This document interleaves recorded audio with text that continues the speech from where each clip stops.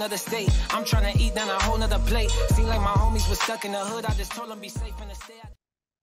Welcome to the Black Myths Podcast. Welcome to the Black Myths Podcast. I am so happy to be here and that I beat 2 Black to the intro. Today's going to be a very interesting episode. I'm going to pass it off to my lovely co-host. Black, go ahead. Oh, now you're going to pass it to me. I love the fact that he called you lovely. Now lovely Black. Are you feeling the love? It is Valentine's week. All right. It's lovely. All right, so today, how the kids do these days. There you go. Today is throw them up. Today is an interesting episode. This is not going to be your typical myth that we debunk. We are going to engage in a bit of critique of our own channel, including ourselves to some extent. People will respond in different ways.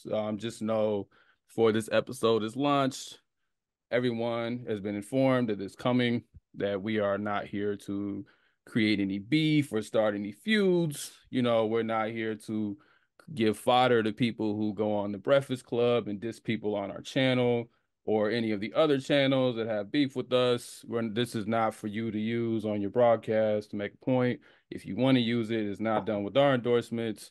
This is not about bashing individual shows or critiquing individuals other than their relationship to the overall structure of what we call BPM.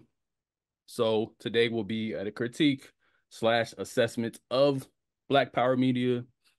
This will probably not even make it to our audio feed. But so we're going to deal with BPM. We've been on BPM longer than most people other than the founders themselves and some of the founding shows. We joined BPM in 2021 in the spring, I believe, somewhere in there.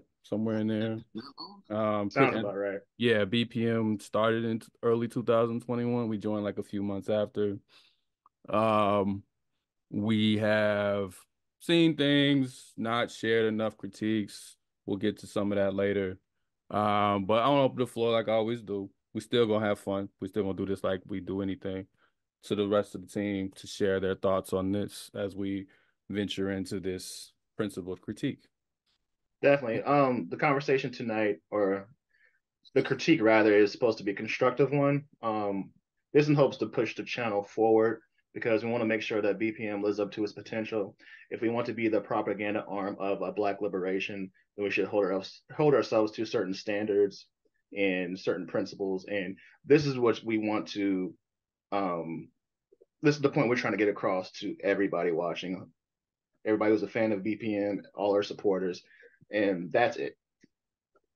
Yeah, I think this also aims to serve as an example to folks in other organizations.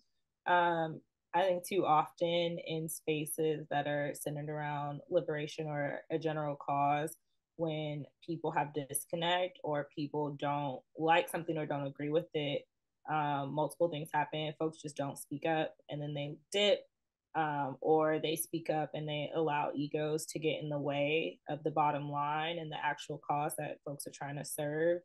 And in reality, like, that stuff has to be checked at the door. Folks should be able to feel safe enough to address things that need to be addressed, as long as they're coming from a space of, having a growth mindset of like, this is to move things forward, not as an attempt to just point fingers. And also, we're all here trying to get free collectively. And so if we cannot do things in a manner that is organized, I think so often we see all of the things that are happening on the opposition and we're like, these niggas were just out organized than the rest of us. And that is how they are able to continue to oppress us. And in order for us to be able to continue to fight back, we need to match that level of organization on every front. So yeah, we'll talk about all the ways in which we dropped the ball that led to us collectively getting to this point, but also recognizing the ways in which we want to still move forward. I'm one of those people that's a firm believer in, of course, self-accountability, but even more self-reflection. And within that, we have to it's four of us on this podcast, or this, this show, and we're constantly, checking ourselves and making sure that we're on point. Hell, I even just in my personal life, I call Black all the time, and I'm like, yo, did I handle this situation right, or could I have done this better, or like, and sometimes I have to think to myself like, yo, how would Cam do this? How would Ryan do this? And What would just Jesus do? Yeah, go ahead. Yeah, it's not usually rational. yeah. But no, like, so within that, critiquing myself and critiquing others, and it's become an art form that we are going to express to you in this episode. Definitely. Yeah. And we've to piggyback off of conversations together of like, yeah, definitely. Yeah. And we do better in X, Y, and Z spaces. We've seen still could do better. A lot of stuff. Still could do better. We see things. And to piggyback off of Terrell's point about self-reflection, sometimes it's a painful process to critique yourself and to really be honest with yourself. So, very painful. It hurts. And sometimes you have to confront that. But it is what it is. Yeah, it's a necessity.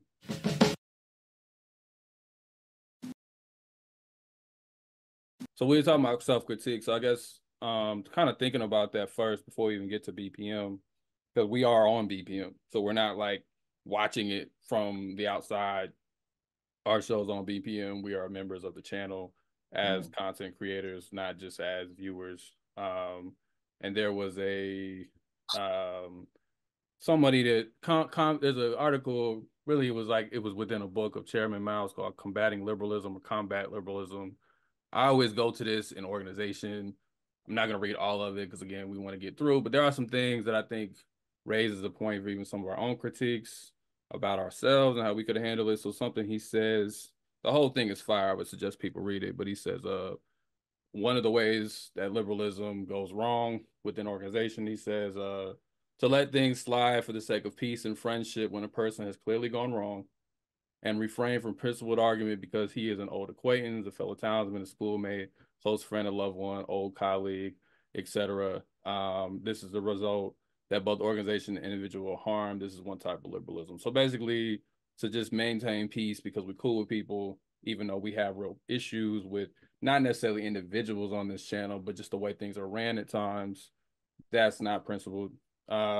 Another one, to indulge in irresponsible criticism in private instead of actively putting forward one suggestion to the organization, to say nothing to their faces, but to gossip behind their backs, to say nothing at a meeting, but to gossip afterwards, to show no regard at all for principles of collective life, but to follow one's own inclination. This is the second type. So it's very easy to just, we can, and I will admit, I've talked to people off, not just within this crew, but even other people, say something about BPM, we'll have a conversation about it. We can snicker, joke in the group chat, but no one either addresses it or we just kind of address it. To this next point, to work half-heartedly without a definite plan or direction, to work perfunctorily and muddle along, quote, so as long as one remains a monk, one goes on toiling the bell. So basically just kind of moving along to get along, not really pushing the argument. So I do know some folks have talked, and I have myself talked to people behind the scenes that are involved in leadership on BPM, but I think there are times when, we just want to do our own show. So, we don't always, we just kind of coast along. That doesn't mean we haven't raised criticism before. I'm not going to get into all of those situations because some of that will bring people into it that are not part of this episode, and I don't want to bring other people's names into that. But but I think we could have done better early on in pushing and not just being like, they ain't trying to hear us, so we out. I think there's a point to be made where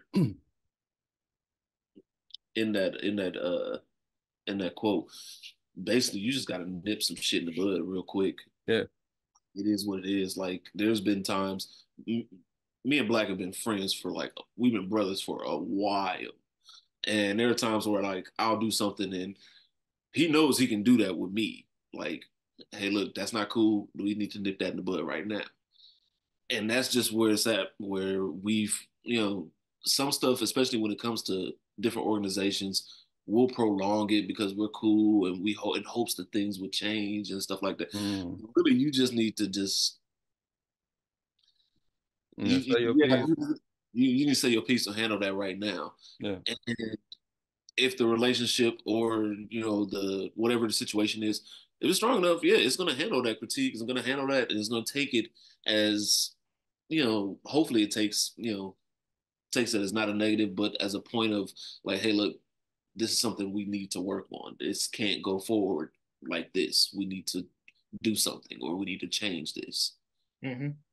No, definitely. As a person who's been a part of an organization that is now split and fractured in so many different ways, reading through this article, Combating Liberalism by Chairman Mao, these are things that could have been implemented in the organization that I was part of last year, and it could have saved us a lot of time. But again, with organizations, we're only as strong as, our leaders.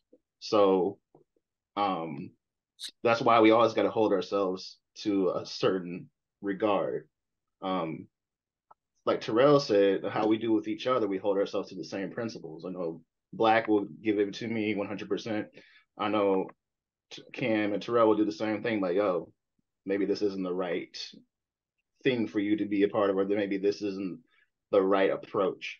But the water cooler conversation, or the talking about like the after episode conversations. That's we do what we do. We're gonna do what we do, whatever. Yeah. And just sidebars and sidebars. It is what it is.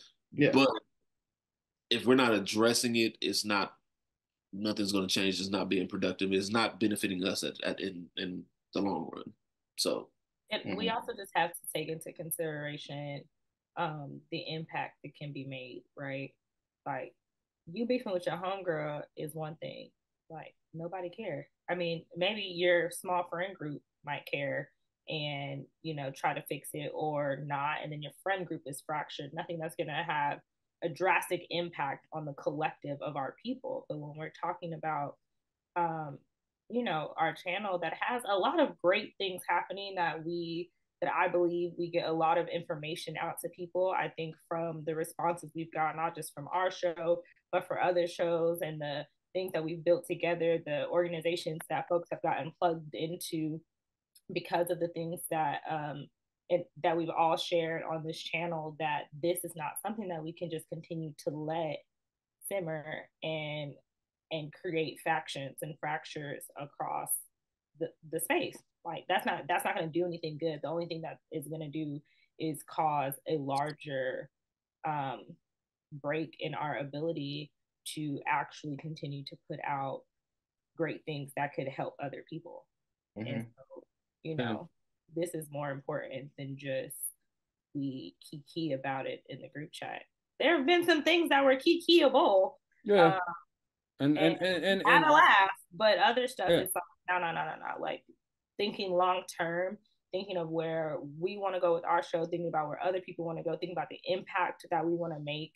We've said this time and time again, like, we could care less about like being viral or all of that shit. We're not here to just be social media content creators. We're really here to make sure that we're doing our part in helping get our people free through making sure folks know better so we can do better. Yeah. And lastly, before we get into the main criticisms, I think, again, like Cam said, like it's been noted, BPM has a lot of good things going for it. I think, like Cam said, we want to help organize our people, and that channel, the channel at least strives to do that.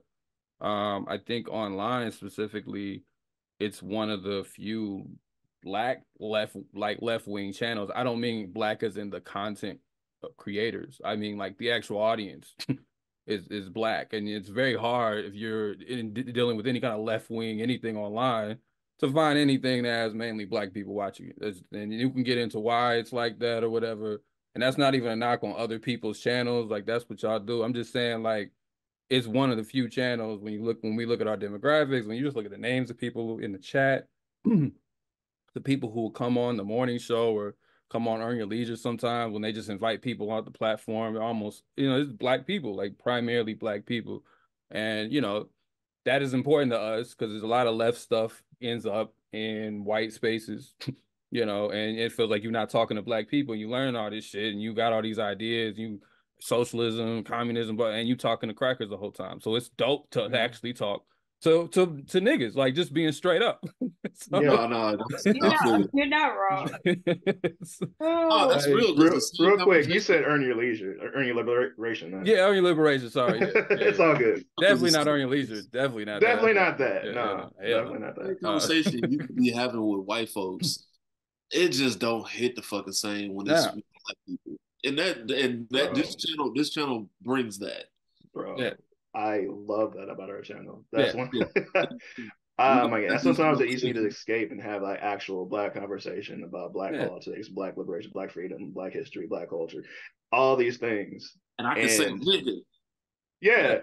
And it's cool. It doesn't have to be filtered through like the lens, like how a white lens or even the lens of academia in a lot of ways. Yeah, you always got to explain like, well, in the black community, you know, we don't have to do that on this channel. And it's like, and even the white folks who do rock with BPM, when they come to it, they understand that, right? So white folks, any other group, there isn't any like filtering where in the black community we do this, like you see on a Netflix doc or something. Like we're not doing that. Like that's that's an important thing, and that's why we want to, you know, stay on the channel and maintain it. But it's, you know, but that doesn't mean other things can pass, but it does mean that's one of the real seriously positive things about the channel. So with that being said, like we here with Black Power Media, we have something solid, something that has a lot of potential in it. And as we go into this critique and about to pass it to Black, this is where we're like, okay, we want to, what we have here, we're critiquing it because we want it to be better. We want things to grow, change, and progress. So, Black, take it over. You got it.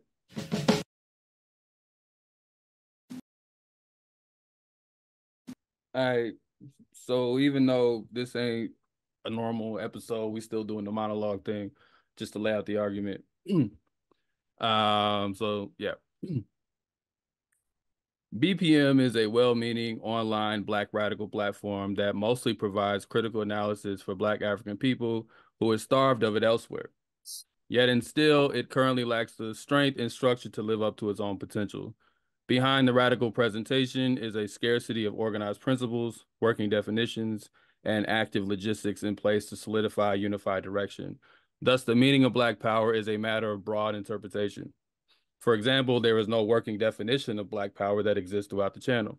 As a consequence, BPM can lack clarity at times. This lack of clarity can lead to unnecessary conflicts, both internal and external, well-intended but questionable business practices, and most importantly, this lack of clarity can blur any revolutionary vision for how we want to move forward as a channel and as a propaganda arm for Black liberation. This is not to say everyone must ideologically agree on everything or share all the same values, but we argue there must still be a formal structure to solidify the principles we do agree on to build a better channel. Without this structure, we are prone to become another YouTube channel that posts content of a revolutionary brand for engagement, like many of the networks that we criticize. There can be no principled struggle without defined principles. Otherwise, we're relying on the fleeting individual morality of members to keep us in good shape. The moment that anyone devolves into reactionary behavior, there is no formal structure to protect us against this vulnerability. Thus, there is no means to hold ourselves accountable when needed. If BPM were to crumble, this lack of principled structure would be the primary reason. A common retort espoused by members of BPM, including Black myths, is to encourage people to join an organization. We say organizations are needed not only because our enemy is organized, but also as a means for us to work out our issues in ways that build comradeship, community, discipline, and power. Yet, how can we challenge our listeners to join an organization if we are not modeling it ourselves? Of course, BPM is not a civic or political organization in the same capacity as the Black Alliance for Peace or Community Movement Builders, but it is still an entity with members, finances, and proto-radical goals, no matter how loosely defined. If we are to assist radical movements across the world most effectively, we need to practice the principles that we platform. Shit, even capitalists have written out values, regardless of how destructive they may be. Last year, on October 11, 2023, The BPM Board of Owners posted a job offer for an operations manager of the channel. This was necessary and a well-respected move. It was also an acknowledgement that the owners needed help, as achieving organization is no easy task. Nevertheless, despite interviewing multiple candidates, myself included, a decision has yet to be made in the 4 months since posting the job offer. Presumably, it appears the same lack of cohesion that inspired the need for hire is why there has not yet been one as of yet. We hope we can foster stronger communication that will move the ball forward, though. In the end, our criticism extends beyond a specific job offer or a single show. Today, as we offer an assessment of BPM, we argue that any BPM challenges such as infighting, beefing, logistical challenges, resource management, ideological confusion, selfishness, low viewer engagement, marketing problems, etc., stems in part from a lack of organization as a channel. Of course, we exist within a larger corporate entity of YouTube, who produces an algorithm that works against our success. Still, within the things we can control, we believe we can do better. As one of the co-owners of the channel, Kalanji Changa, preaches, quote, "Our organizations need to be organized." Here we are arguing for a more formal structure to set the channel in a clearer direction, not the structure for the sake of bureaucracy or dogmatic rules or just a bunch of rules for the sake of having rules, but so we can define a clear vision that we all want BPM to be. Sloganeering is insufficient. We understand our critique may be met with ad hominem attacks, unfounded accusations of disloyalty dressed in faux militancy from some individuals, but we move forward regardless because we believe in the potential of BPM and how it can aid our African movements across the diaspora. With that, I end with a quote from the imprisoned intellectual and New African prisoner, the late Atiba Shana.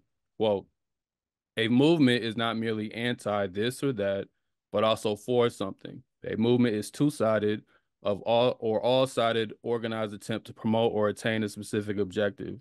It seeks to reach this objective by simultaneously working to displace, i.e. divest, to create, i.e. the Tanzanian national liberation. It seeks to get rid of something old and unnecessary, i.e. colonial violence, aka racist violence, while struggling to realize something new and necessary, i.e. a socialist republic of New Africa." Thank you.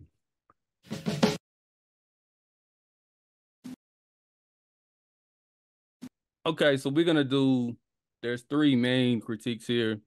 It's on the issues of principles and definitions, or just say principles, channel management, and channel economics. And then we will give recommendations, and then we'll be done, and then y'all can shoot us up or whatever y'all want to do. You can't shoot me. I shoot back. I ain't say we're gonna lay out. The typing. Yeah. If you would like to make it back home.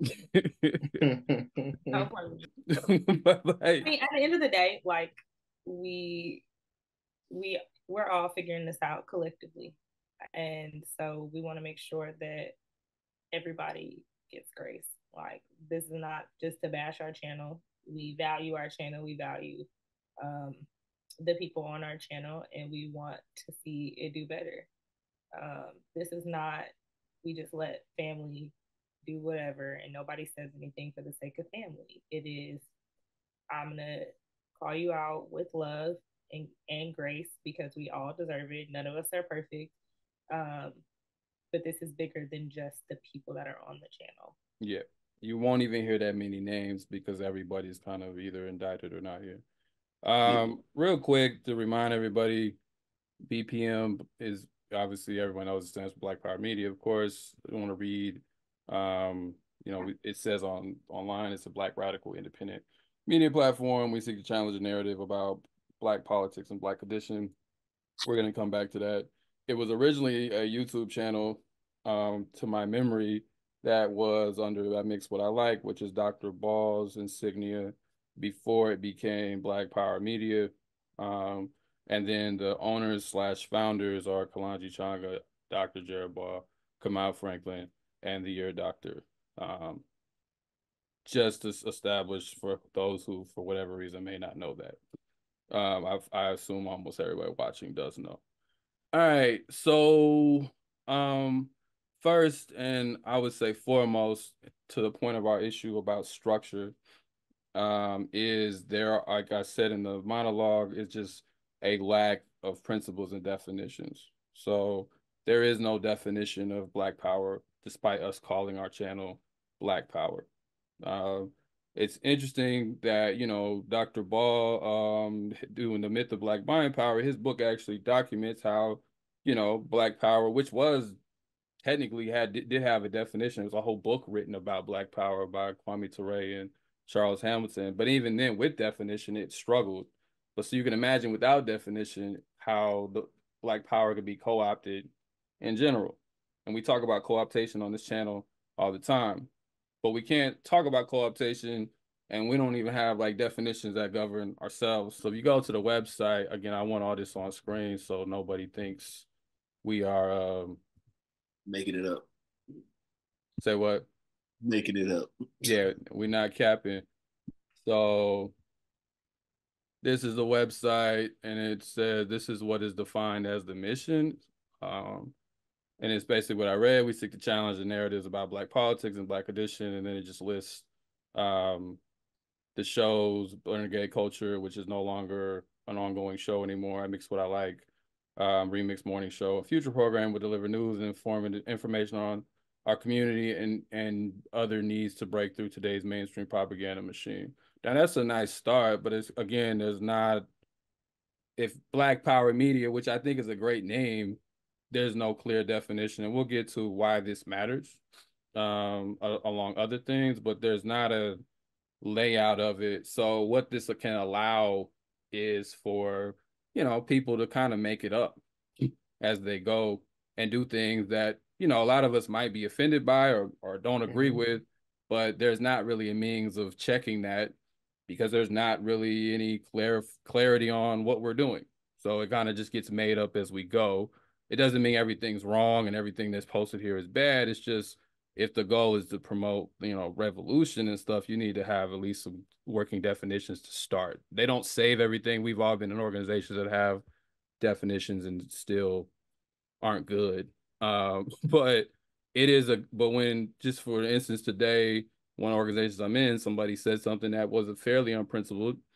And the way that conversation got fixed was by posting the principles of unity that our organization has and just bringing us back to, you know, the things that matter. So because we all have agreed to these things, so it's not us just making it up in our own individualism. It's these are things that we stand under. This is the banner that we all sit under.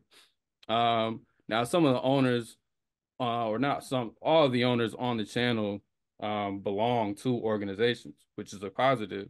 So we're going to go through, all of these organizations have some version of principles of unity. So this isn't a foreign concept by any stretch. So Black Alliance for Peace, for instance, I believe at the very least, I know Kamal is in Black Alliance for Peace. So again, I'm going to share the screen here.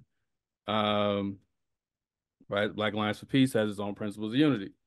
And we stick to these. As a member of Black Alliance for Peace, I can say, right to self-defense. I'm not going to read all the different definitions. Self-determination, anti-imperialism, working class foundation, intersectionality, anti-patriarchy, decolonization, prison support, Black unity, Black radical tradition, anti-capitalism, Southern roots. Now, me as a member, I could disagree with some of these. I can whatever, but I know being in Black Alliance for Peace, we've actually struggled through some of these definitions. We actually changed one of these not too long ago, because I think it was the anti-patriarchy one, because, you know, we didn't think it lived up to what it needed to be. The issue is not about creating a bunch of robots or people who all agree on one thing. It's just when you have consistent things that we agree to, even when we argue, we have a foundation of unity that we can argue from. And we don't have that foundation. You can see in different shows, sometimes things can get kind of out of control, in my opinion, because I don't know if we have those I don't think we have those foundational principles, despite being a channel for nearly 3 years now. No, I was going to say, when you brought up the BPM website, one thing I did appreciate about that is that they did call it a media project. And in that respect, when you see the word project, you're thinking, okay, maybe this is not a complete thing. This is we're still working on, which means that they're open to critiques like this and that they're open to change. And I'm hoping after this episode, they're open to, you know, establishing that structure that we're looking for the principles, the definitions and stuff that we're going for. So I do appreciate that part of it. Yeah, definitely. And even just to go through, I'm not gonna run through everybody's stuff as much, but like I want to show everybody's in the org that, this is community movement builders. Just come out to self-determination. Again, these are our values: self-determination, sustainability, leadership. And they all have written out descriptions of what those things mean. I need not go through all of them because, y'all can go check that out. All of this will be in the notes. I also think it's just imperative that like these things exist because this guides the work that gets done. Mm-hmm. There is nothing that is laid out, and that's not to say we know that every single person within BPM has values of some sort. We're showing you right now the organizations that just about everybody in some capacity are in. And so these things are important to folks. But if as a collective, we don't have something that we live, then there is no roadmap, both internally for us to be utilizing as a guide on how we communicate and share out information and showcase our goals to others, as well as no way for the very people that we're trying to impact for other community members to know what we're about, aside from a collective of folks who are talking about ways to get free. Yeah. And also, I mean, it keeps away a lot of confusion. If we just had everything written out, values, principles, whatever BPM wants to call it, will keep us focused. In so many words, everybody said the same thing, but it keeps us focused on what we need to do, what our purpose is, what work needs to be done, what is the goals that we are trying to achieve, all of this. And I feel like this is helpful because, I mean, the system that we're working against is already really organized and already has their principles and their values already, no matter how destructive that they are, already lined out. So we need to be able to match that energy. Bro, these niggas look like 80s rappers that never make it. I did not want to. I saw this. Bro, I'm looking at it while I was talking.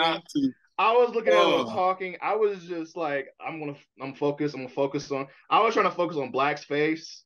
I was trying so hard. Hey, I keep a poker face, but I already knew that wasn't. Yeah, we'll cut that out. But it speaks for itself. Okay, now I want Kalanji to see that because I know he's gonna talk shit tonight. Because I know he's gonna talk. The ear doctor, the only one that I'm respecting right now. these yeah, this is an interesting picture. This isn't really a critique. It's just, but I'm just, this is up for the sake of, this is an organization, FTP Movement. And then lastly, Dr. Barno is in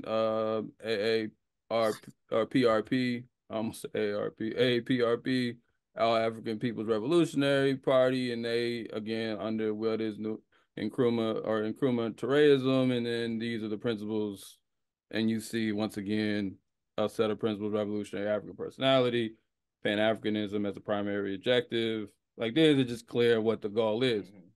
You can judge, like Stokely Carmichael, Kwame Ture said, you don't judge something by its followers, you judge it by its principles, right? So we can say Christianity he used that example, you can say Christians, if you judge Christians by their followers, especially in the United States, Christianity would be a useless religion in many cases, especially if we're talking about white folks. But if you want to judge it by its principles, even if you don't agree with Christianity, at least you have to deal with it on the foundation of what it actually is.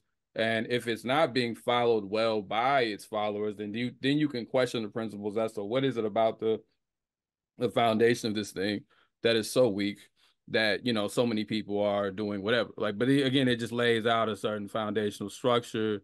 And then lastly, Hood Communists is, you can make an argument that since these are not media organizations, it's different, but Hood Communists is a media organization, and the Hood Communists has its own principles of unity as well. African unity, anti-imperialism, decolonization, self-determination, anti-patriarchy, abolition, and my favorite, no dear white people articles. Like they literally say, don't send us this shit. We don't want any. My favorite. I remember when I first went to the site and I was like, okay, I feel like I'm at home. So these are just things that help, clarify what we doing, What's the position? Well, again, why principles matter, just come back to that. It keeps politics in command. Because other things, and what we mean by that's an old phrase, I think that originated with Mao, politics in command versus economics in demand, other things in demand. Like what is, like we're talking about kind of like with the prison episode we just did. What is the driving force behind things? Everything has like things that drive it forward. It's the main thrust of it. You want your principles to be the thing driving you, not petty beefs, not whatever mood I'm in, not just kind of whatever the vibe is. What exactly is driving BPM? That's never really been clear. Yeah, So you get, yeah. And without that, like we can't collectively be unified and have a unified vision, regardless of personal differences.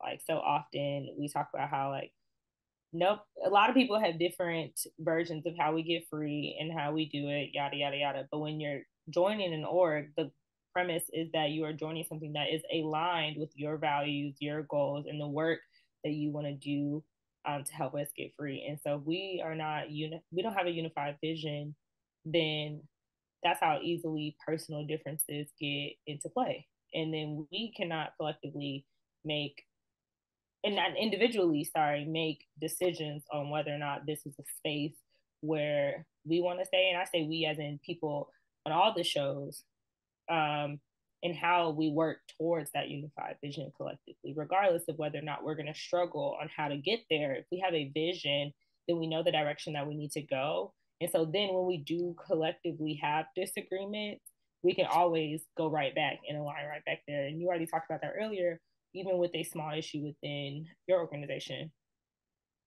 Yeah, and it's like again, these aren't, like I've learned being in org, these things are never set in stone, like they're frozen. So you can always add and remove principles. You can change things. You can say, well, this doesn't work anymore. Let's do it this way. But that's why you need organization, because it's easier to come to agreement. Like, okay, we need to pivot. That don't work. Like our show originally was it wasn't good, but it was like a satirical show. You go back and listen. Yeah. But we did have some foundational principles, which we're about to get to.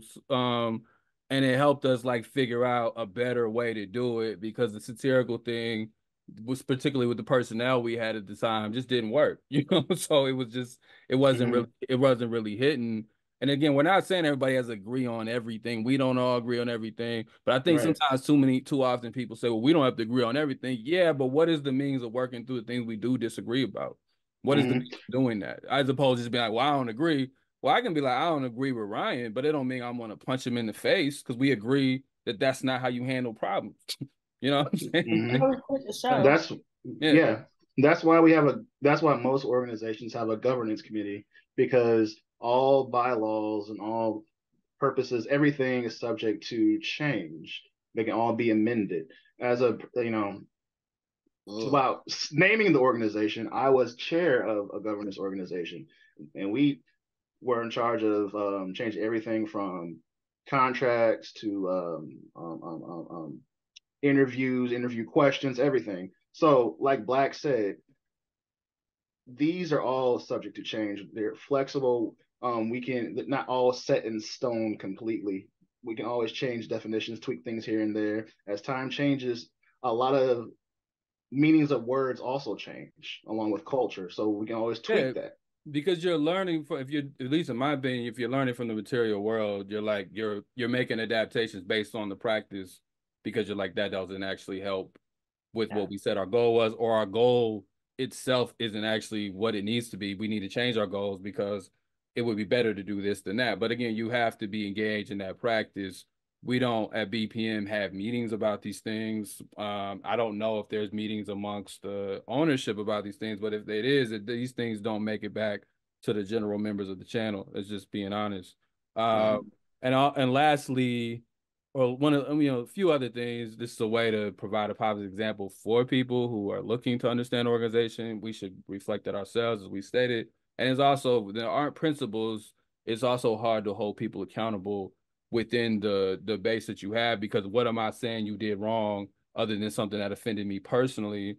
If you can just make it up, if that's what we mean by not having clear definitions, if there's no real clarity on what things mean, then I can be like, well, they did this, and it's like, well, and maybe we get it. Maybe it doesn't mean we can't sort those things out. Sometimes everything doesn't have to be written down, but it's just easier when there are a clarity of things and we are living by those things to hold folks accountable. If not, things, as we'll get to, sometimes can become a little bit uneven, even when people mean well, because there's just not really a culture or means of holding folks accountable. Folks talk about holding people accountable online all the time, but the way you really hold people accountable is when you do have like an established set of values and you're in a struggle together, not on Twitter or something, but in a struggle together. So we're trying to make a propaganda arm for Black liberation. There needs to be principles to hold each other accountable. If not, thankfully nobody on the channel has done anything too crazy. So we have decent people on our channel, right? So we're not dealing with like a bunch of corrupt idiots, thankfully. But if anyone becomes a corrupt idiot tomorrow, what's the means of holding said corrupt idiot accountable? Right. You know what I'm saying? Like, we're vulnerable to that because we don't really, that's not any point of emphasis. Right. We're not gonna have like a Black executive from Chase Bank be on the channel anytime soon just because they're Black. I mean, yeah. That's part of struggling with principles, right? Yeah. What Black said. But even a corrupt banker at Chase has to deal with so much corporate oversight that if they mess up the bottom line, they gone. You know what I mean? Exactly. So, because there's so many lawyers involved. Now, I think that's too bureaucratic, but I'm saying it is a structure. Here we're talking about having this channel that does all these things. What's the structure? Speaking of, really quickly, go ahead. Even with applying structure, you don't have to surrender the vibes. Because I love vibes. I love good vibes. And having a structure does not mean you have to surrender those vibes. Build those vibes within that good structure the same way. Like we do it all the time, and I don't want to make us the poster child for like the best. We're the best here because we get shit wrong, and but we talk about shit all the time. Like, we're friends. We really literally talk all the time. But within that structure, and knowing the definition of what your organization is and what you guys are trying to accomplish and everything, the vibes will come with it. If you don't have to worry about the vibes. If y'all are good people and y'all are straight, you don't have to sacrifice the structure or the integrity of your show for that. Yep, it keeps the wrong vibes out too. Exactly. Yeah, that part. Like, when people say like, "Oh, I don't want it to get this kind of vibe," if your intention and your integrity is all in the right place, the vibes will come with it. Yeah, and it doesn't. I think people think they're gonna lose. They think they're gonna lose their. People think they're gonna lose their like individuality, or I don't like rules, or it's like, well, again, there's a I'm gonna read somebody here soon, but they said there's a line between like domination and just like no accountability. There is a space to be found between like just a corrupt like top down structure that tells everybody what to do, and just willy-nilly anybody does what they do. Like, and I don't think BPM is. I think BPM is in there in the middle, but it's just like it needs to be more formalized, in our opinion. Like, it's just what it is. Move quickly through what Black Myths does, just to give people so they have a sense of, we try to practice what we preach. So we do have a methodology of picking myths, and if a myth, we've done a whole episode on this, so I'm gonna make this very quick. Go listen to clarifying our method. But if a myth, doesn't have a material impact, if it's not quantifiable, if it doesn't rise to some level of popularity, we don't want to talk about it. Now, again, we're not going to go deep into that. So people may mean, well, what do those things mean? We have definitions for them, but for the sake of not being on here for 2 hours, not going to talk about it. But we do ask questions like, does this myth blame Black people? Is it a myth that tends to step on the bottom of Black people? Does it indict individuals instead of systems, right? What policies and choices by power are behind this myth? What are the adverse effects that spawn from this myth? These are things that we do to understand whether we want to cover something.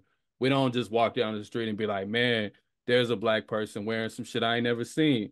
we should do an episode about that.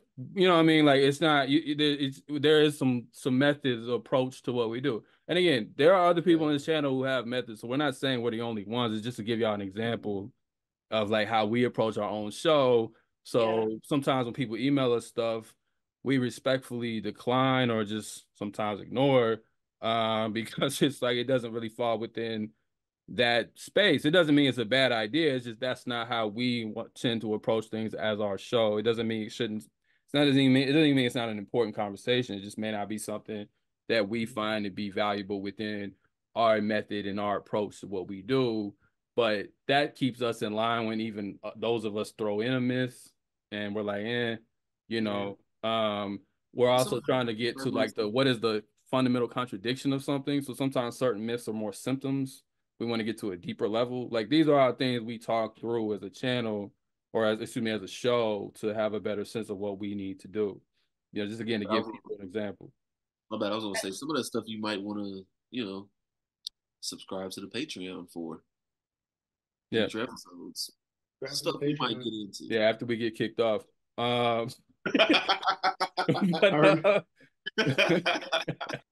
No, I think just like going back to the importance of when we talk about like how structure guides the ways in which we move, like when we talk about like how we focus on our methodology, our material impact, is it quantifiable? And like how does this impact Black culture and Black people historically?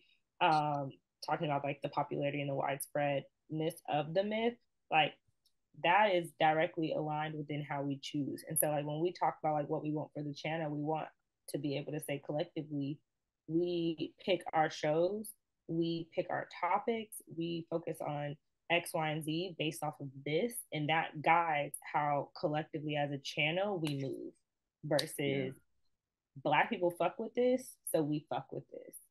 Because that's not all going to actually be sufficient enough to guide our people in order to, there are a plethora of podcasts, of shows that just focus on pop culture, and a bunch of bullshit that is not actually important, that will not get you free. Like, we do not need to be talking about Nicki Minaj, like, at all. Or how much we gonna split the date.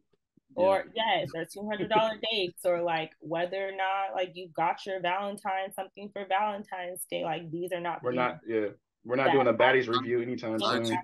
On a material level. However, if a part of what we're talking about is Black mental health and substance abuse, and then we pull Nicki Minaj in as a conversation, not on our channel because that's not what we focus on, but as a part of a collective example, then that is a way in which we bridge pop culture to talk about things that actually impact us on a larger scale in order to impact people. You know what I'm saying? Yeah, it's not just gossip. Yeah, it's not just gossip. That's gossiping. Save that for your group chat. Every day on Twitter, people are like, take the mics away.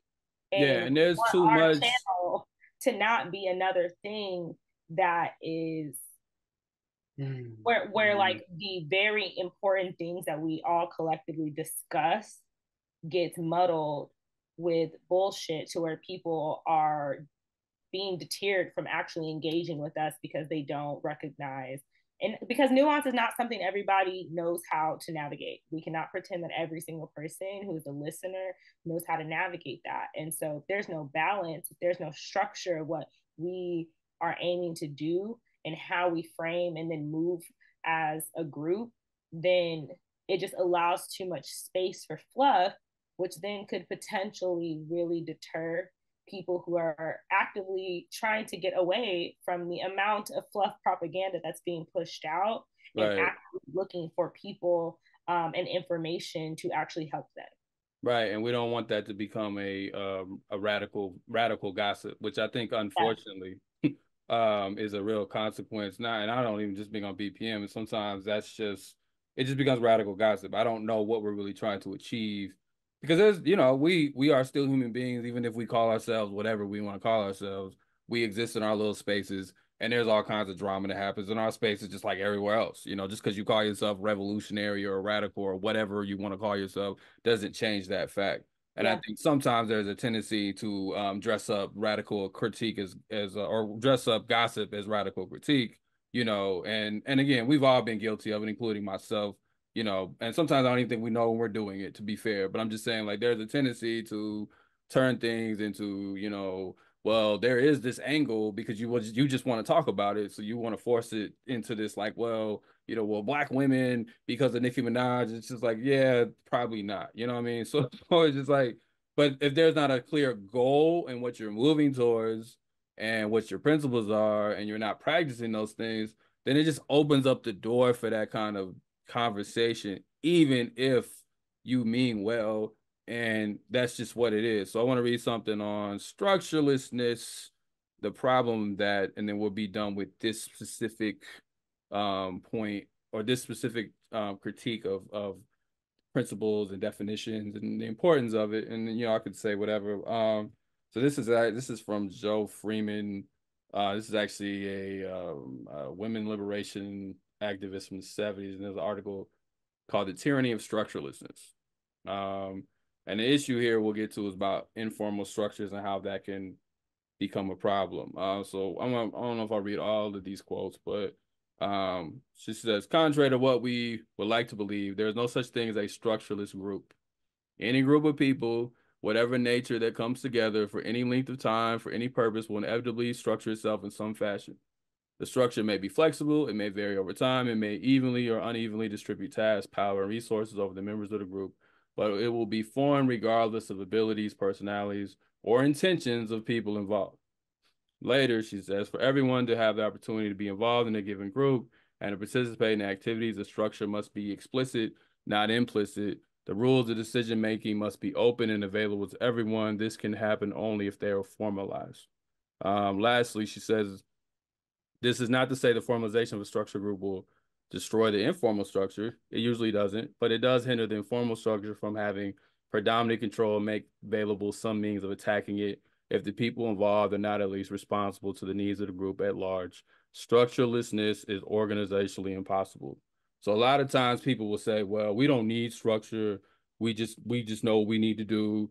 There is no version of this in life where you won't have any kind of structure. So whether you write it down or you don't, you're going to have certain tendencies because you practice things every day, and you're going to coalesce around certain things and certain rules, even if they're unstated, even if they're not openly said, that will happen. We've all been in, we can use very petty examples. We're talking about guys, so we've all been in friend groups where it's clear the friends who kind of dictate the thing, and it's clear the friends who kind of are the popular one everybody goes with. And that friend can be the nicest person in the group because you don't tend to write down things in friend groups. And you shouldn't. You don't need principles of unity in your group chat. You know what I'm saying? Like it's totally fine. But when you try to scale that friend group to become an organization, right? All those informal things, the people who live close to each other, the people who have a background, those people will coalesce, and there will be a power center among that. Now, BPM is an interesting hybrid because it does have a stated board of owners and board of, you know, founders. But beyond that, there's not really a lot of like sense of who's moving what beyond just the logistical things, obviously, like making sure the bills get paid and things like that. So there's a tendency for things to skew, you know, to where to certain areas, not because people are trying to get over on anyone, but because it's just a lot of informal structure, and there hasn't been clarity about how we want to build things. So the people who already have an inside advantage are probably going to benefit the most. The problem with informal networks is there are no ability to hold them accountable, you know, because what are the rules? You know what I mean? And then the informal networks tend to monopolize influence. And then when you try to criticize them, they can be like, well, you know, that's just the tendency of anything. It doesn't matter who's involved, no matter how good or bad the person is. Sorry, Kim. No, I was just gonna say, like, even something as simple as my book club, my local book club has order, you know, and there are but the same way that there are a bunch of YouTube channels and there are a bunch of different podcasts, there are a bunch of things that are very similar.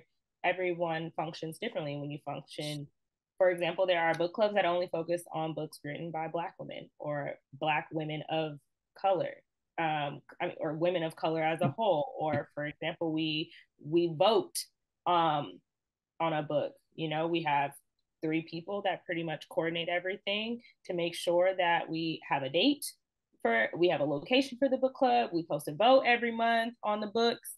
No, one person doesn't just pick that out. And we thought of these things, we talked about these things, and when new ideas come up, we revise and we move. But overall, there is even a structure in something that is intended to be a leisurely activity, you know?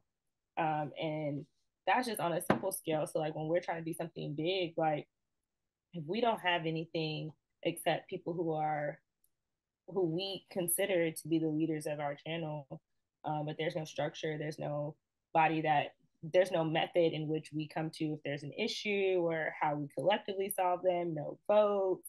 If it's just conversations here and there that take place, then things fall to the wayside. And these things don't last, because we have had instances, for example, when we used to get ideas for new shows, we used to all get an email and the idea for the show would be on there and folks would reply all and discuss whether or not we wanted the show on the channel. And sometimes, you know, you gotta outvote it, and that's fine. But there were also times where there were things that just got voted because they sounded great, but they weren't necessarily aligned. And I can't even say what they were aligned to because we don't have a vision. Yeah. Now I remember, even speaking of that, I remember when earlier on, me and Sundiata, who has a show on the channel on the third Thursday of every month, and we used to just have people who were submitting widely different things, and we were just like, none of this, like, so we had to create like a sheet that you had to fill out to clarify where you stood, so we could kind of weed out people who wanted to just submit anything. You know, so it's like, we've tried. We're not saying BPM has never done anything. But it's never, in our opinion, gotten the sufficient amount of energy to involve from everyone, not just the owners, because they can't do everything either, you know. But we've just, as a channel, have not, this is critical of all of us, including ourselves, have not marshaled the energy towards those things, even if we still would say that's primarily the job of leadership. That's not only on leadership. So that's the principles and vision. That's the issue. And again, structure is going to be a running thing.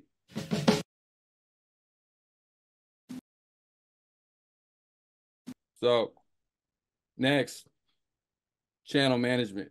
Now this one's a little more dicey to discuss. This gets into, okay, you see, we don't necessarily have the greatest foundation as far as what our vision is, what we want to do. Everyone has their own idea of it, but it's never been quite clarified. And so when the channel started, you know, the model was to have a lot of different types of shows of some kind of variety of Black radicalism. That was like, again, it was an unstated thing, because again, this wasn't a formalized, but that just was the vibe. It was like, we need a show on cooking, and we need a show for kids, and it'd be cool if we had one on spirituality, and it would be cool if we had a show on news, and we had a show about gaming, if we had a show about sports. Like, that was just the general vibe, was just have an investigation show, and then one day we're gonna have a bunch of producers. And so this led to this thing where we had at our peak, some of these shows I don't know if they're still going, but at our peak we had roughly 20 shows, which is more shows than some cable channels have. I mean, MTV only showing Ridiculous on repeat, and now they done built back in Catfish. Yeah. So it's like and there wasn't really a plan, and like, okay, what do we want to do with, like, how do we help these shows? How do we build them up? It was just like, you submitted and you had an idea and we voted on it. That was enough. Now, I want to be fair and say some of this stuff even I thought about, I'm sure the rest of y'all can say, in retrospect, probably wasn't the best idea, but that's what we thought, because we're learning as we go. And I mean, all of us. So this isn't to say that BPM wanted to fail. We haven't failed, but to say that we wanted to, like, give certain shows 200 views or so. I don't think that was the goal, but I don't think that model necessarily served, you know, the overall company of people. And it goes back to our earlier point about informal structures. If this was already your channel, prior to it becoming BPM and you already have a following, you're not going to be as hurt by that as people who don't have a following. If you look at any business, there has to be a way to kind of put an artist on, or put, if it's for things that are like talking and very visible, how do you put those people on? How do you drive people to their thing? That's not something, you know, that we've ever really created, you know, overall.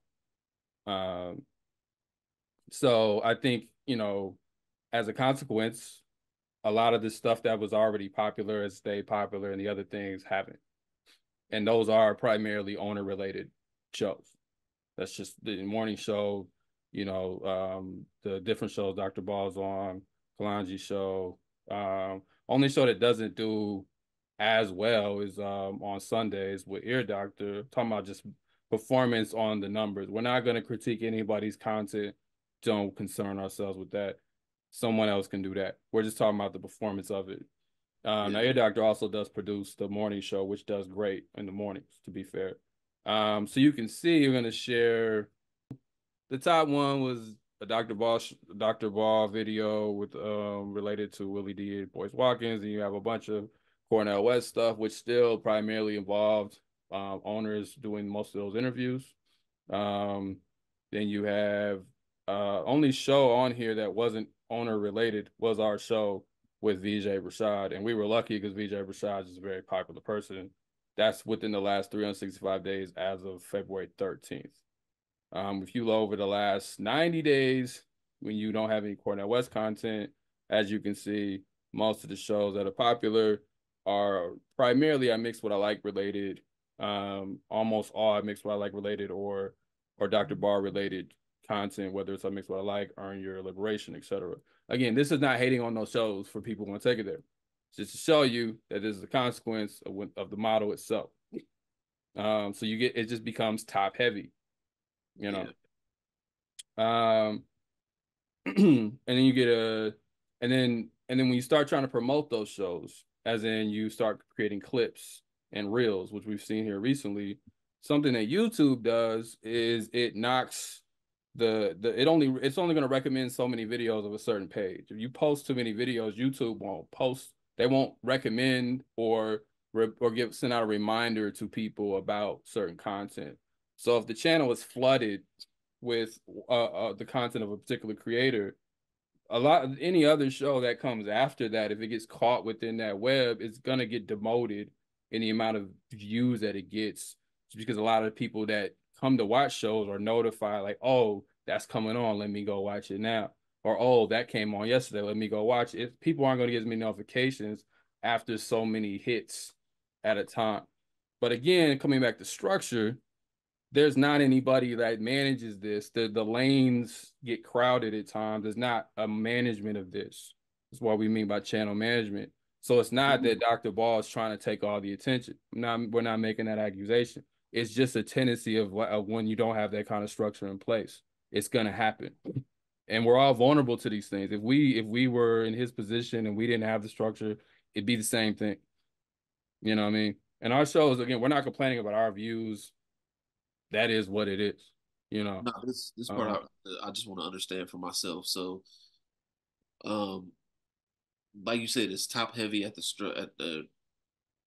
the model is top heavy, so we get a lot of I Mix What I Like, Dr. Ball, you know, so on for, and then because that's kind of like they're posting like what, how many times they post, like almost every day.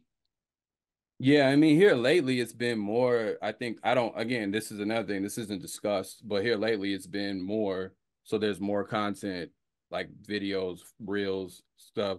And I think that's the push to improve the channel. But if you post, if we all had our own show, we could just make this a different channel. We all had our own show, we're all on the same channel.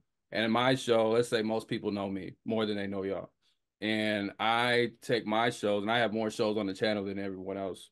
And I clip my shows, as in I put out a 10-minute clip ranting about police, another 30-minute clip talking about, you know, I don't know, politics or something, you know, Killer Mike, you know, whatever.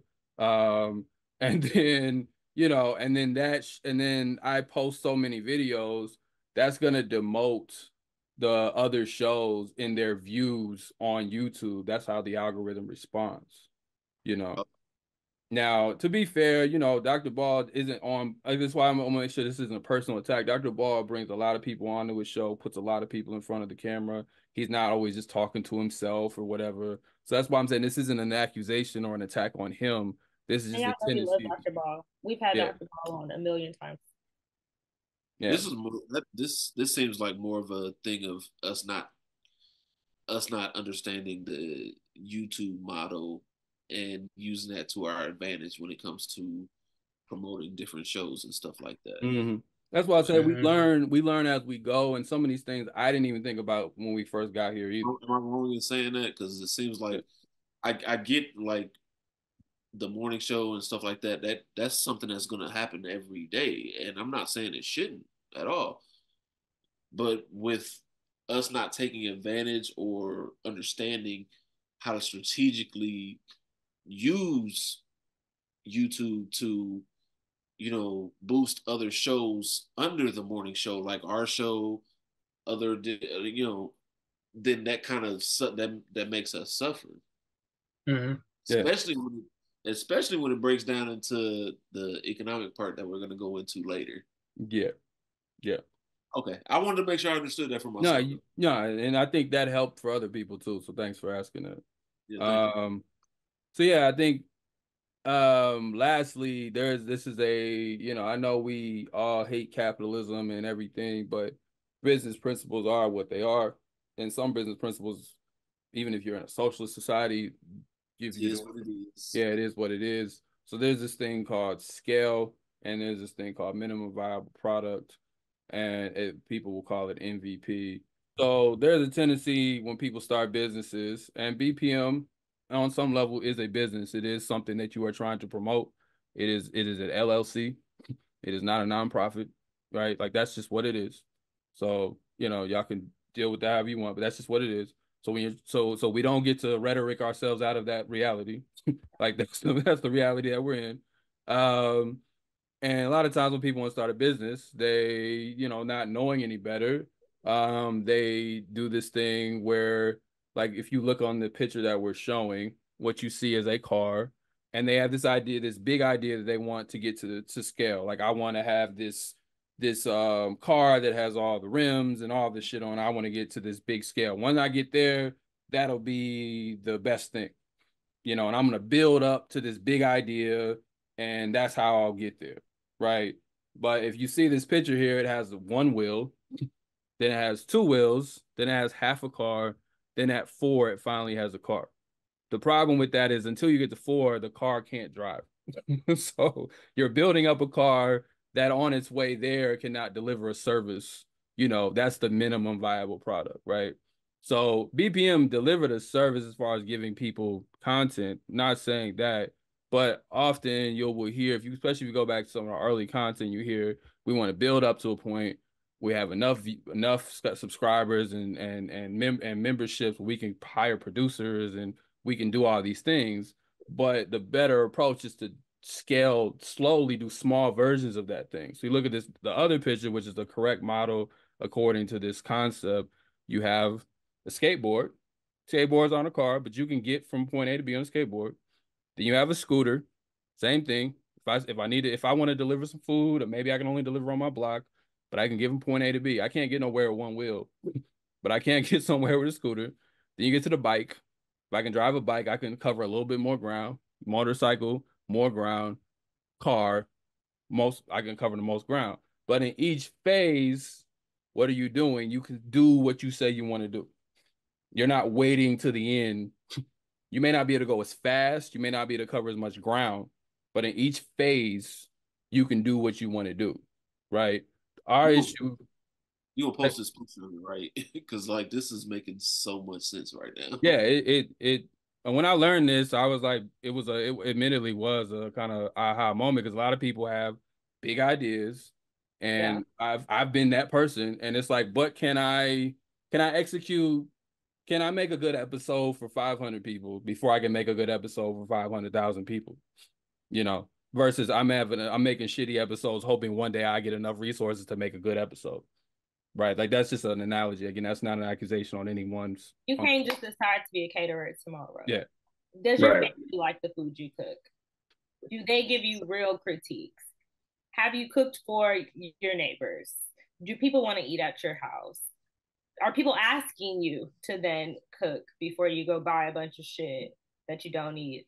Can I service my community here on the far east side of Indianapolis before I decide to be like, okay, I need to take on the full east side of Indianapolis. I need to take on Indianapolis. I need to take on Marion County and, surrounding counties. Yeah. Indiana, like, it's crawl before you walk. But it's not saying you're not mobile. Yeah, you still can move. That's what, again, the skateboard will still get you down. Yeah, God damn, bro. That's a good analogy. Again, to be fair, I didn't come up with this as a business principle, right? Like I ain't come up with it. I just know when I learned it, it was like, oh, that's how you. So I'm saying we didn't build like that. Yeah. We didn't say, okay, let's not have 20 shows. Yeah. No knock on their shows. Let's have 5 good shows that when we get more revenue, we can put more money into those shows to help promote them, whether it's like on social media ads. Let's hire somebody to help do let's help somebody do social media. Let's hire people to do this. We did a little bit of that. Like, to be fair, we have people who cut clips, but again, even going to the clip cutting, most of the clips are still related to, the type of content we're talking about. Because if I'm as an editor, I know I would never have enough time to watch all 20 shows. So I don't even have time to cut everybody's clips. So I don't know. Again, we're not involved in that decision. So, but it's still geared towards mainly like 1 or 2 entities. So what you end up with some shows on the channel did go through the more skateboard, the skateboard to car model, but most of the shows are like, as far as not the quality of the show, but as far as the engagement, are stuck on like 1 wheel, 2 wheels, aren't able to fully drive because it's not been built up. Because we think our idea was if we just added more shows, that would bring us more subscribers, more revenue, and then that would grow the channel. And I'm just saying that's a flawed business model, in and of itself. So that's just what it is. So what you end up with, unfortunately, and this is probably one of the hardest things to say on here, is the channel kind of returns back to how it started. It kind of becomes, I mix what I like plus, more than it's like BPM centered. It's more of I mix what I like plus. And that's not a knock on Dr. Ball as an individual, but that's just, if you scroll through a channel, he's on most of the shows. He's the face of the channel. And it's okay to have a face of the channel. We're not advocating for every show to get 2,000 views. Yeah. Like some kind of general fake equality. It's okay if some shows outperform others because some people just like content better than others. But how do you distribute the amount of views? How do you distribute the power and the resources that come in? And that conversation, that's what we're getting at, the structures. How do you distribute those things? And we're not really having that right now. Like that's not, so that's our primary critique on channel management, unless y'all had anything else. So it's like, I mean, that's on the money. I don't have any other. Yeah. So it's like, on to say what? I said, remember 106 in Park? Yeah, I remember that show. A lot of people only recognize BET back in the day for 106 in Park, but there were other shows that were dope as hell on BET back in the day. Yeah, you have to be old enough to even. Yeah. I'm not advocating for us to try to bring back anything from BET. I mean, I would, but the problems with BET are very similar to this. Just add a very heavy layer of exploitation. Oh man, that is not existing here. Like 106 in Park was very top heavy. That was the one show, and then anything after that is like, okay, cool. Yeah, and to be fair, any business has a star, especially under capitalism. It has a star. It has a primary revenue center, whatever business language you want to use, you know. They threw alley-oops too.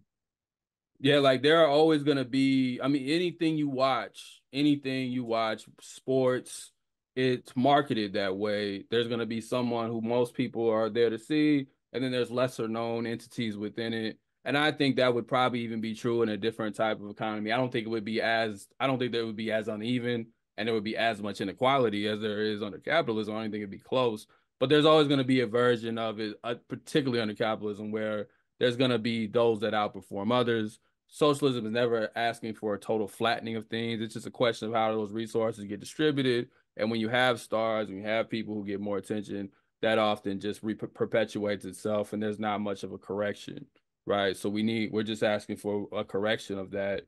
That doesn't say, okay, kick Dr. Ball off and put Cameron on every show. That's not the point. A lot of us don't even have the kind of time. We appreciate the fact Dr. Ball even gives us much time, because I don't even have time to be on the channel that much. So it's just in the knock on. It's just again, we're dealing with structure, and people have to be able to sit with these things and not always turn into personal shit. Part of this is an immaturity of our own analysis, that we always look at things as a versus someone else, and we don't look at the dynamics that push things forward that are much deeper than my personality or someone else. We have to grow out of that. Yeah, that's just not what it is.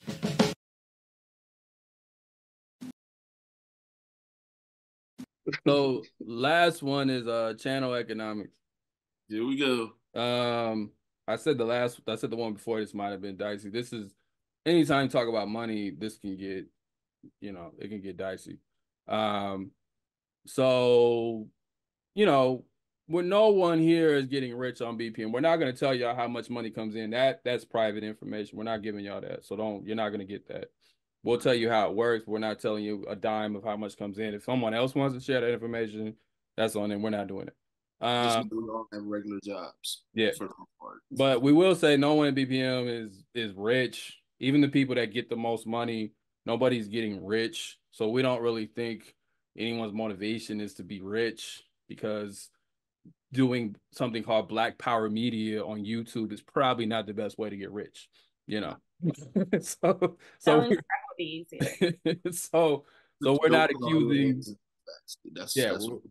Don't put all your eggs in this basket. Yeah, we're not accusing anybody of trying to But with that being said, that sometimes can become a shield to not interrogate what does happen. Like there's still money that comes in. We still got membership. We still got ads. We still have views. 1,000 is a low view for our show, and several thousand is a low view for other shows. And there's a lot of money to be made on YouTube if you know how to trick the algorithm, like someone like FD, who's really good at that. I mean, I've been in videos with his. I think I haven't checked in a while. I believe it's at like 1 million views. So there's money to be made, and he did that talking about the kind of stuff we talk about, to some extent at least. So you have to interrogate the model. So how does our model work? Again, we're not going to tell you how much money comes in, but on the channel, the way it works, it's a 3-way split. It's 1/3 goes to the owners of the revenue. 1/3 goes to the show content creators. That includes owners who create shows, so they can get money from both, if I understand it correctly, that piece of the pie as well as the owner pie. And then there is just 1/3 of the money goes back into the channel to deal with expenses and stuff. So we can't take everything out. We got to pay bills. Even our show on a much lesser level, we got to pay for Zoom or, however we upload our podcasts or whatever, Libsyn or whatever. So, the channel claims, we've said that we're an anti-capitalist, network. And we're, so I just want to make sure people are clear. We're not, again, I want everything to be on record that this is what people be saying, or this is what people say, So there was once upon a time, Dr. CBS's show, Last Dope Intellectual, is no longer on Black Power Media. But there was a time when it was, and other than Kamal, that she brought on what she jokingly referred to as the daishikis instead of the suits. And, um, and I think Kamau wasn't there. That's what she said. Like, so Sheepies instead of the suits. Oh man, that's hilarious. That's on brand. That's funny. But so as she interviewed, because Kamau wasn't there, but it was ear doctor, Dr. Ball, and Kalanja. And she asked about what our principles are, and this was Kalanja's response. I don't know exactly where it is. I'm just let it play. Gauge that real quick. Like, how do we contend with some of the political differences that we might have? Like, how do we ensure that we're not tending to the right or to the center? What do y'all think? I would say that we don't have to be in the same book. I mean, excuse me, we don't have to be on the same page, but we definitely have to be in the same book. You know what I mean? The basics have to be covered. Number one, we must understand that we are an anti-capitalist front. We have to be clear about that. You know what I mean? So there's no compromising that. We are a pro-African front. You know what I mean? So we should be clear about that, hence the name Black Power. You know what I mean? And also, I think that it's important that we allow ourselves room to grow within those particular parameters. Now, we won't, I don't think that any of us would say we have all the same politics. This is something Layla says here. Also, shout out to Dr. Layla Brown. She says something here about modeling the things we say that I think is important. I just want to make sure I get the right spot.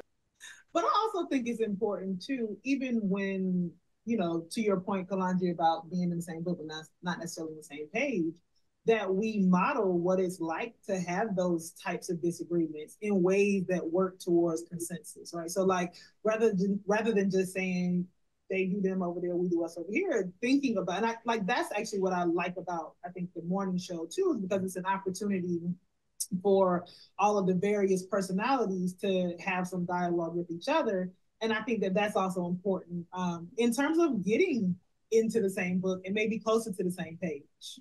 Mm-hmm.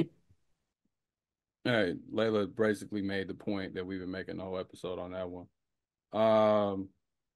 So yeah, that again, I don't know how much I'll keep on that, but that was us stating that we are an anti-capitalist channel. But I think sometimes we can throw out rhetoric, but honestly, the model just doesn't hold up to anti-capitalism, or more specifically socialism, which technically aren't the same thing, but they're close enough. Because just to kind of break it down with the pie itself, if the revenue grows, there's 3 people inside 1/3 of the pie.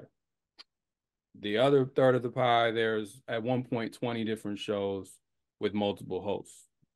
So again, we're not giving out any numbers, but let's just say we brought in $100,000 for a year, right? That means that 33,000 or so is going to go to the owners, whether they produce a bunch of shows or not. That's just the equity that they get as being owners. That's not anti-capitalism. That's just what it is. So like that's just the way it's built. It doesn't. Now there's the ways, again, like we talking about Dr. Ball, he does more labor on this channel as far as the outward labor of putting stuff on the screen. Now there's, I think we put in a lot of labor behind the scenes as far as our preparation, but as far as just being on the screen that much, so we're not taking away from that. But I'm just saying, like, that's not an anti-capitalist model. It's just not, And again, we agreed to that ourselves, so we're not here to throw everybody in the bus and say these niggas is corrupt because we agreed to that. But I'm just saying, like, that's not an anti-capitalist model. You can kind of see how the stuff we're talking about with the structure and stuff, it builds in an incentive, because it's like if we went from 2 shows a month to 4 shows a month, we do get a little bit more revenue from the ad side ourselves if we bring in more ads. But the amount of money we're going to get which is the bulk of our revenue, is our Patreon and our membership money. We're still just going to get whatever split happens within that third of the pie. So there's not really an incentive to us to even make more content, because we're not really going to make much more money, Because if the revenue goes up, we still keep the same piece of the pie. And then when shows they get added, a piece of pie because they also have a show. Yeah. And then when shows get added to our pie, we've experienced this directly. We can go from getting this amount to this amount, no matter how well we've done as a show, because we're already stuck in that piece of the pie. You know, that's just the end. It's just built into it. This is the only thing about the channel. I won't say the only thing. This is the most structured and formalized part about the channel is this economic model. You know, other than that, there's a lot of stuff. Say what? I said it's a very ineffective structure, and we're not even in it for the money. We've said it over and over. But when these things occur, like it can continue to bring about discontent from multiple people, regardless. And there's no then drive towards a singular goal, because whether you put out an episode a day, an episode a week, an episode a month, one episode a year, this model is still how things get divvied up. And you can then imagine how other folks who are doing a hell of a lot of work would then feel in comparison. And thankfully, you know, we ain't had a ton of beef. Not we as an individuals, but I mean, we collectively, I think folks for the most part do their best to try to talk things out. But like long term, that's what we want to avoid. Like talking about these things and calling these things out aren't because there is drama always existing. It is also to mitigate the potential for drama down the line. Yeah. Because we believe in the work that we're trying to do, and we want to ensure that it can have a long lasting impact on our people. And so I don't want folks listening to see this and like, oh my God, there's all this beef and there's all this spicy tea behind the scenes. And that's not even it. Some of the things that we're discussing are not things that actually currently exist on a large scale. They might just be seeds, like Terrell said earlier, that we're trying to knit, that we're trying to pull the weeds before it actually has time to take over and become a larger issue that could cause us to implode. Yeah.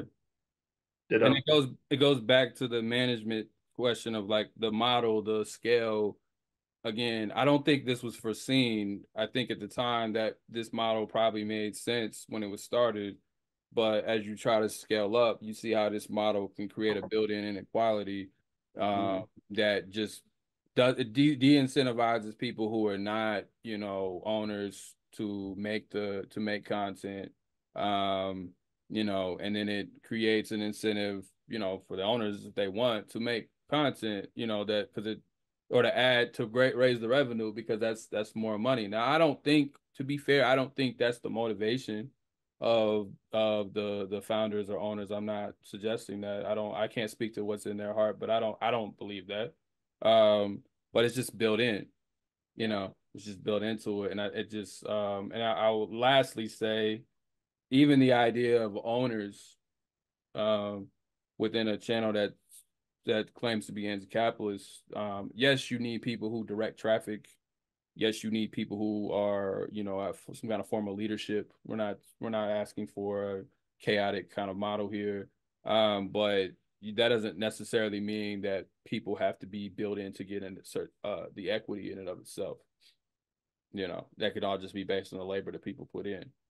You know, it doesn't really jive with that kind of model of being anti-capitalist and definitely not socialist if you have owners who, you know, are getting that much of the pie, whether they want to keep it or not. To be fair, without giving away too much information, some of them give it back to the channel because they want to benefit the channel. They don't even keep it. You know what I mean? So that's what I'm saying. This isn't about individuals. It's just to say that the model itself doesn't really set up the principles that we've actually said online that they are. Now, again, anti-capitalism isn't something that we have locked in as a principle.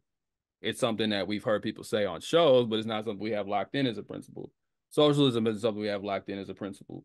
These are not things we explicitly say we're about, even if we try to mimic that on our own individual shows. These are not things that we have put in place. It's just not what it is. So we're just asking for that kind of like formalization and some kind of organization. Even if people reject our suggestions, we're just asking that there be some put into place that can lead to a better model, because this, doesn't really hold up, and it's just like owners. Yeah. And it's not just about, making sure that the pie gets split right or that people get visibility.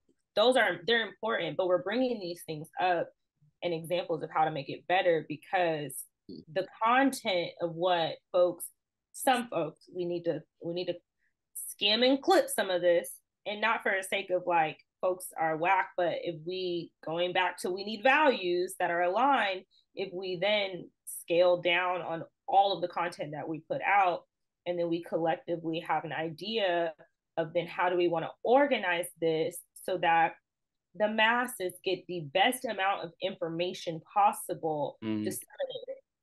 And that in turn also will then mean that everyone who's putting in the work together are getting paid equitably, that we are pouring our resources, like y'all were just talking about, into a way where folks are getting visibility, and not because folks need to go viral or anything, but because we need increased visibility to make sure the right information is getting out to the right people at the right time.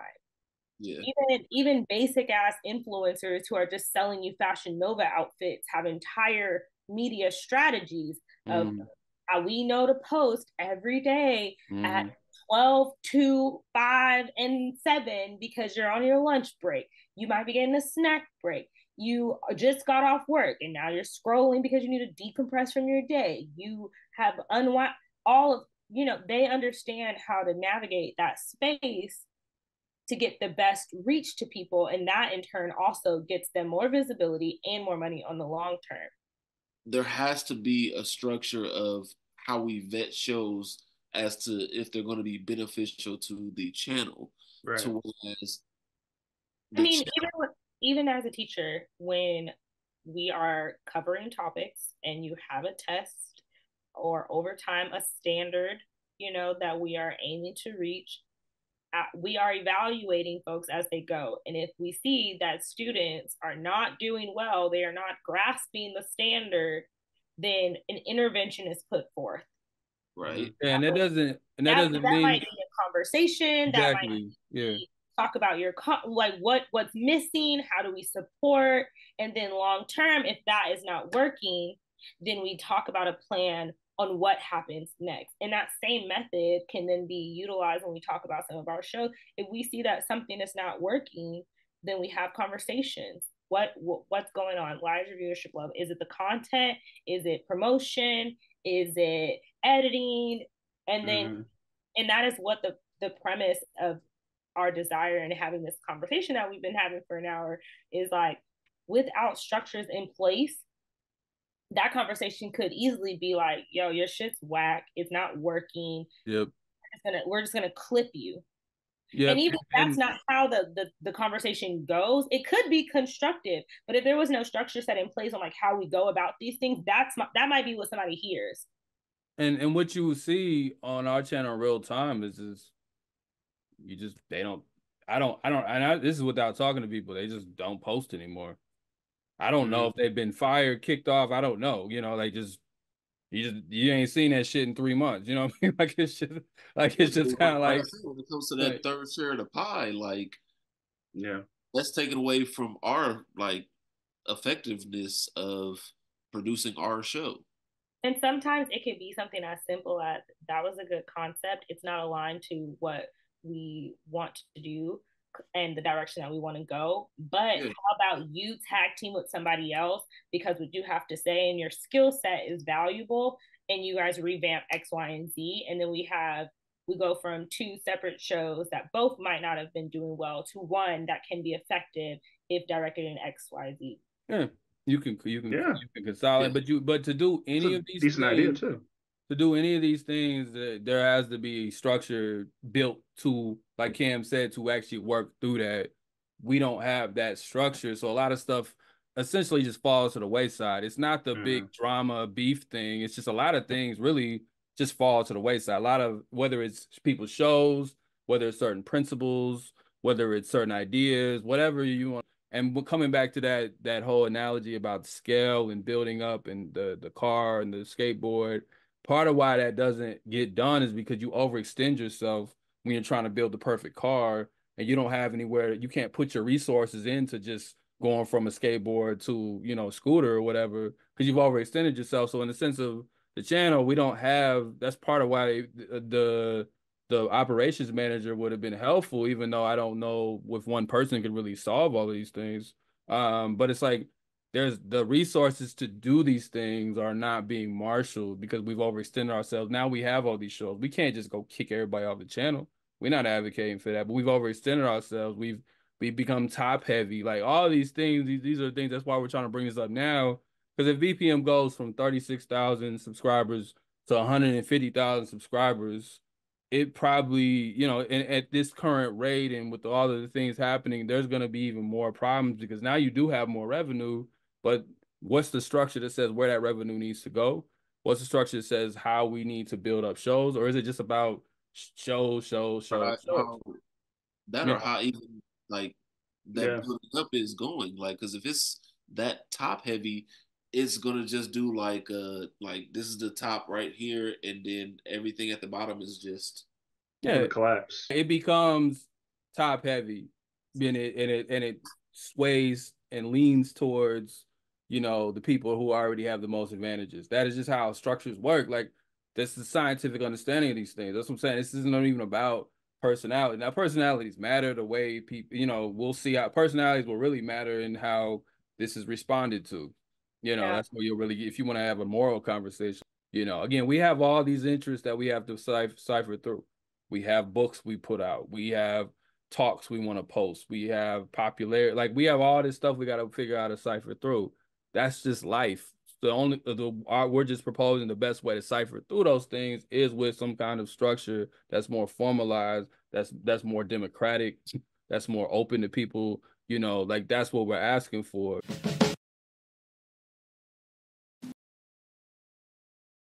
So lastly, our recommendations, create a definition for Black Power. I think that would just be a good start. It's also fairly simple there because there's already pre-existing ones. Draft principles of unity. We can do that internally within the channel. We can do that with our viewers on live in front of them. Like we can debate on how we want to do it. Reconsider a more socialist model. We understand we're in a capitalist economy, so we're not asking you know, BPM to turn into, you know, some utopia situation here, but you know, can we reflect those values a little more closely? You know, not just for the sake of reflecting the values, but also for the sake of you know, incentivizing others to do more stuff. Develop a most chart to address logistics and vision. I'm not going to get into that right now because that will be here for another half an hour going over the most chart. But most chart stands for missions or mission objectives, strategies, and tactics. I use this, and we use this with you know, the Pendleton 2 Defense Committee and other things, and it really does help clarify what you stand for, what your objectives are, what the strategies are for the set objective, and what tactics you're going to use to achieve them. That's a very basic breakdown. Better share resources, same thing. Hire the operations manager. I don't need it to be me.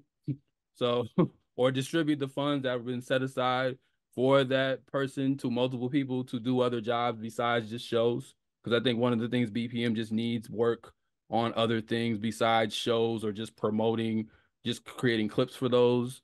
Bring in affiliate organizations to help organize the channel. So maybe we need other orgs like the Black Alliance for Peace or others who can be consultants to help BPM since we are trying to work towards this vision. Open up a formal dialogue with other members of the channel. So this is just our critique, but we want to open this dialogue up for others to chime in. Just don't make it personal. And if you need to, form an ad hoc committee. Sometimes you got to form a committee and say, yo, y'all 5 people, go figure these things out. Come back to us. We'll give feedback and input, and then y'all go work it out. Yeah, like, that's real. You know. So I don't know if y'all have any other suggestions, but you know, that's the whole thing. That's the critique. That's the I think ego should be checked at the door. And I think that's even easier to hold people accountable for if a lot of these things get placed into action.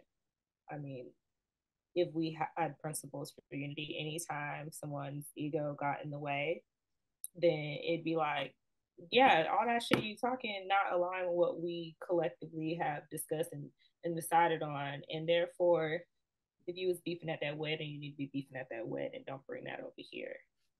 Because I've said it, I don't even know how many times at this point, probably 5, but we want to continue to be able to do good. We want to continue to try to strive for liberation.